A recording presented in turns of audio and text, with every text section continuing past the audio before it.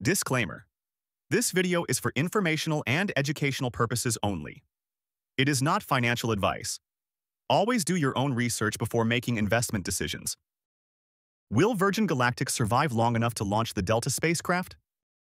In this video, we'll go through how much cash the company has left, how far the Delta project has progressed, and whether time is running out.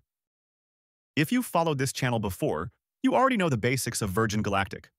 So today, we'll skip the long backstory and focus on what matters now, the key developments in 2025, and what to expect heading into 2026. What is Virgin Galactic?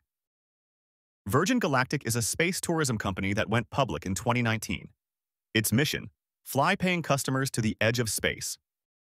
After years of delays, the first real flights took place in 2023 using the VSS Unity spaceplane. But Unity is now retired. Its final flight was in mid-2024. Since then, Virgin Galactic has shifted entirely to building the next-generation Delta-class spacecraft. 2025 so far. No flights, but cost cut. There have been no flights at all, neither commercial nor test, and almost no revenue. In Q1 2025, Virgin Galactic made just $0.5 million in revenue.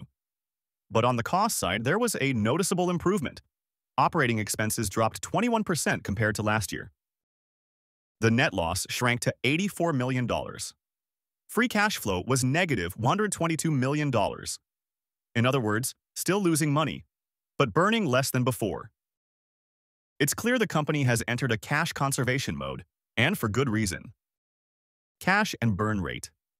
As of the end of March 2025, Virgin Galactic had about $567 million in cash equivalents, and marketable securities. Sounds like a lot? Maybe.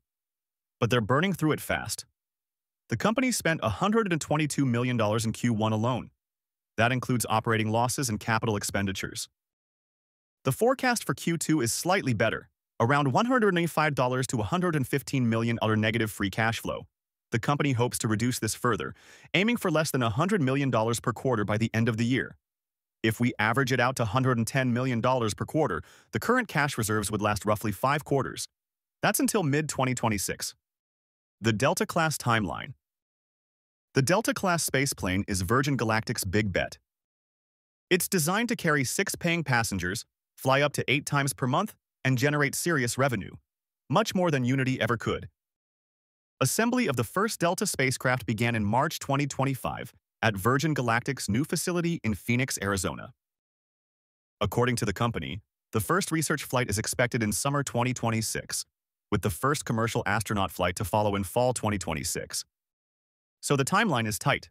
They need to go from 0 to operational flights in about 6 quarters, and that's exactly how long the cash is expected to last. Dilution risk, raising capital. To bridge the funding gap, Virgin Galactic has already started raising more money.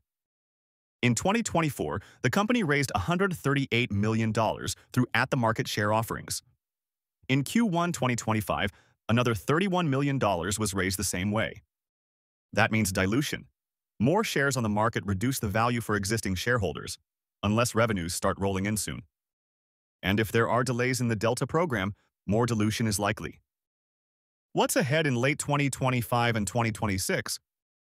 The second half of 2025 will focus on completing and testing the Delta spacecraft. Then comes 2026, a critical year. The first test flight is scheduled for summer, followed by the first paying customers in fall. That's when real revenue could finally begin. Virgin Galactic still has around 700 customer reservations. That represents approximately $190 million in potential revenue, assuming $450,000 per ticket. Scale and potential. The Delta class is not just a replacement, it's a multiplier. Each Delta plane could fly up to 96 times per year. 6 passengers per flight. That's 576 paying customers per craft per year. If each pays $450,000, that's over $250 million in annual revenue from a single spaceplane. Virgin Galactic aims to operate multiple Deltas by 2027. If they can pull it off, the scale would be massive compared to their current business. Competition and partnerships. Competition in space tourism is heating up. Blue Origin and SpaceX dominate the headlines. Virgin Galactic plays in a different segment, suborbital hops versus full orbital launches. But the fight for attention and capital is real. To diversify, Virgin Galactic is working with Redwire on research missions. There's also a plan to expand operations to Italy in the future. These partnerships could bring new revenue streams beyond just tourism. In addition, Virgin Galactic CEO Michael Colglazier has hinted at potential future alignment with U.S. defense initiatives. In May 2025, he mentioned early discussions with aerospace stakeholders and referenced possible participation in missions aligned with the Golden Dome missile defense concept. However, there is no formal involvement or contract at this stage. Stock price and investor mood. Let's talk about the stock. Virgin Galactic's stock has fallen over 90% from its 2021 highs before adjusting for the 2024 reverse split. After the 1-for-20 split, the stock traded below $2 in mid-2024, but has since recovered slightly to around $2.80. The market is pricing in a high chance of failure, or at least major delays. But that also means the upside is huge if things go right. If Delta flies on time and commercial missions begin in 2026, this could be a deep value play hiding in plain sight. Summary: the situation. Virgin Galactic has cash. It has a plan. It has customers waiting. But the clock is ticking. They need to finish Delta, test it, and launch it before the money runs out. If they succeed, the company could finally shift from hype to revenue. If they fail, it could be game over. For investors, it's a simple but high-stakes equation.